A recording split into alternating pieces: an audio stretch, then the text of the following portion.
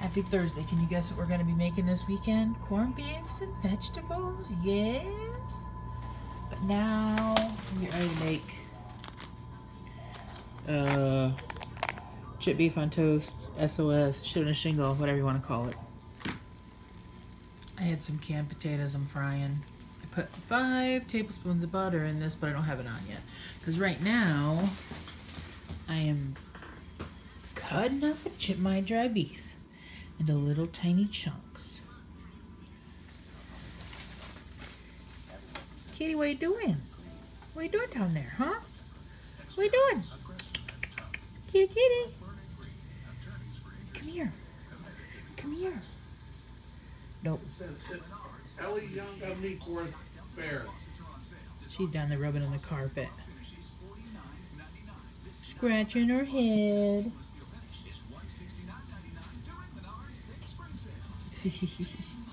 It must feel good. At News Center 16, we tell the stories that need to be told because it's the right thing to do.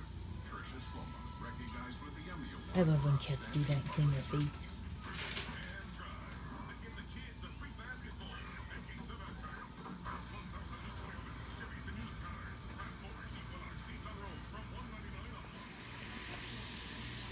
These are percolating. I'll let these fry up pretty much till done before I do gravy, because once gravy time starts, it goes pretty quick.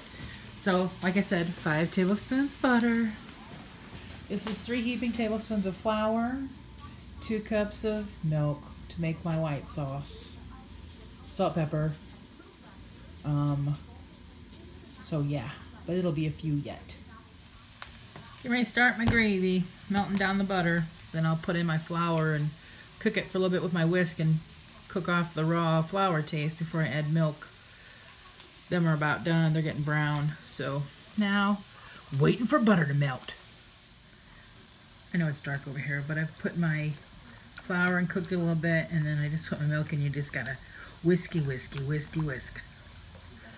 Keep it rolling so it doesn't stick. I don't have it on very high. I have it down to like 3. Ooh, it's starting to thicken up. So if you think it's too thick, you'll have to add more milk. But I'm working on it. I just had to add a little more milk. So you just have to add milk until you get a consistency you like. But we're getting ready to eat here in a momente. Well, there it is. Potatoes and chip beef on toast. Did you have this in the Navy? Oh yeah, that was one of my favorites. Shit on a shingle? Yep. Taste it and see how it is. Yep, this was my Navy treat. Oh. I've never made it before. But I just kind of did the same recipe as I do as my creamed asparagus.